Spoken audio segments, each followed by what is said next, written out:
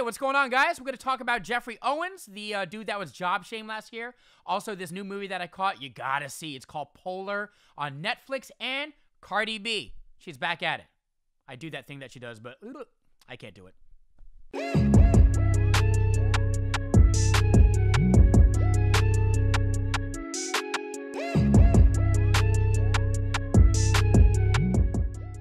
All right, good evening, good morning, good afternoon. What's going on? Thanks for checking out the Less Than Zero podcast.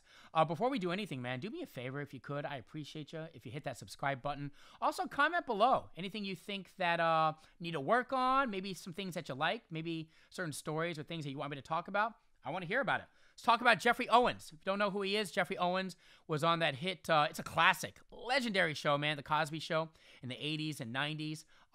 He was job shamed last year. You may have heard about this story for working at Trader Joe's. And, you know, I don't want to sound preachy, and I'm not your dad, way too young for that. But, you know, I do want to say that there's nothing wrong with hard work. So to be job shamed for having an honest job and trying to make an honest living, really confuses me. You know what I mean? I really didn't get that. You know, just because he's an actor doesn't mean that things last forever. And he even said himself that, you know, he came to there was a time and place where he needed to make some extra money and he wanted to stay in acting. So you got to do what you got to do. But you know what? There's a silver lining to this. Over the weekend, he was at the Screen Actors Guild Award, the SAG Awards, and he got a standing ovation. Check it out. So somewhere in the middle of the road of my life, I found myself in the dark wood of unemployment and debt. But instead of switching careers like a sane person, I took a job at a local Trader Joe's to see if I could hang in there with my career. And it's actually worked out pretty well. See, that's what I'm talking about, man. It's all about that positive energy. It's all about the positive vibes. Even when he was getting job shamed, man, he was proud. He held his head up high, and yeah, shout out to Geoffrey Owens. By the way, the dude is smart, man. I mean, he went to Yale University, and also I just heard that he landed a role on the Have and Have Nots, a show coming out with Tyler Perry, and he landed a couple more roles coming up here in the next year or two. So you're gonna see a lot more with Geoffrey Owens.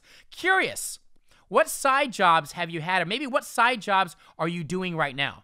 Comment below. Once again, shout out to Geoffrey Owens. So if you know me at all, you know that I love movies. I love movies. Like, I freaking love movies. Netflix has this new movie that dropped recently. It's called Polar. I'll repeat it again. It's called Polar. You got to check it out. I'm going to tell you right now, man, it's very extra. It's very gory. It's very violent. I love it. It's very Quentin Tarantino-esque. It reminds me of The Professional back in the 90s. Classic movie. If you've never seen The Professional, I highly suggest you checking it out. But yeah, man, it's called Polar. Real quick, it's about an assassin. The dude is a badass, right? And at the age of 50, he retires. He's getting ready to retire. And the organization that he works for is super crooked, and they're supposed to pay him out like millions of dollars, except the loophole is that if he gets killed before he turns 50, before his birthday, the organization doesn't need to pay him out all these millions of dollars. So what do you think happens? Exactly. Check out this clip, man. Polar on Netflix. This is a bad idea. Bang. Where the hell is he? Somebody set me up over here. You better pray you have nothing to do with it. Vanessa Hudgens is in it. I forgot to mention that. And yeah, super dope performance. Johnny Knoxville, originally from Jackass, he's in it. And do me a solid. If you check out Polar, after you check it out, comment below. Let me know what you thought about it, okay? Once again, Polar on Netflix. I keep it pumping the trunk. Bitch, if you bad, then jump. I leave your bitch in the slum.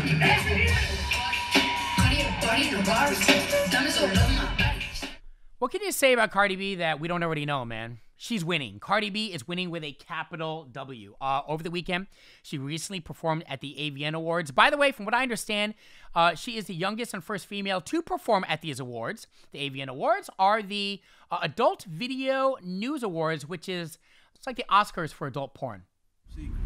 I like that. I like that. Oh, and by the way, Cardi B, in case you haven't heard, she announced it on her Instagram story recently that she just locked down a residency in Vegas, which is, like, super hard to do. Like, Cardi B's only been in the game for what, like, less than 2 years?